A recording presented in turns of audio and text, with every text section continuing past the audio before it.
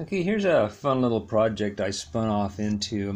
Grandad did a couple of videos on like a larger one of these, like a Ferris wheel with a couple of magnets. And somebody asked him to do a pulse motor where you just tap the coil and make the thing go around. And so I got interested, took a look at it, and I liked the way he did the bearings, which were like this. They were just a dished out cup that hold the bearing, and I made mine out of straws with crazy glue, but it's the same idea.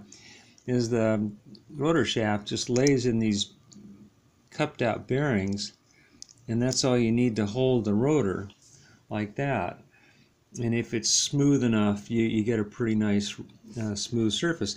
And the way he did it in his videos is he just energized the coil manually in such a way that the rotor went round and round, like a Ferris wheel. It was real neat. I'll give a link to it.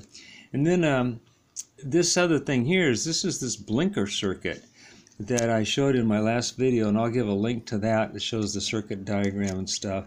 I did change the coil to the 34 gauge finer wire for this project, but this is just a super cap filled up with about 2.5 volts. Let me show you the blinker part of this here.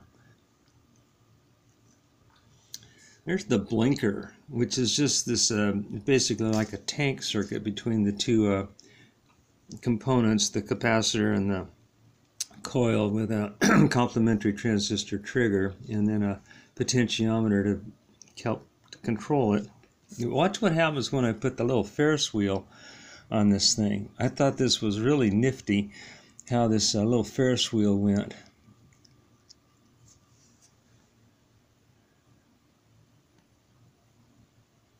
Knocks it around until it gets to going around in a circle.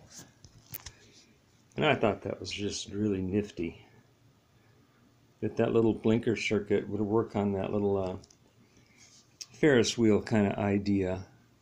So I thought I'd do a little video on that. But yeah, I'll give a link to the video by Grandad. He did 2 of them on this Ferris wheel, manually pulsed pulse motor. And then I'll give a link back to this video on the circuit for this blinker circuit.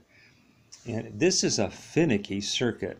I had to try several types of transistors to make it work on this situation here, and it's really not that easy to get this to work. So I'm kind of so-so with this circuit, but it does work if you get lucky with it. And there's the little like Ferris wheel running around. Thanks for watching.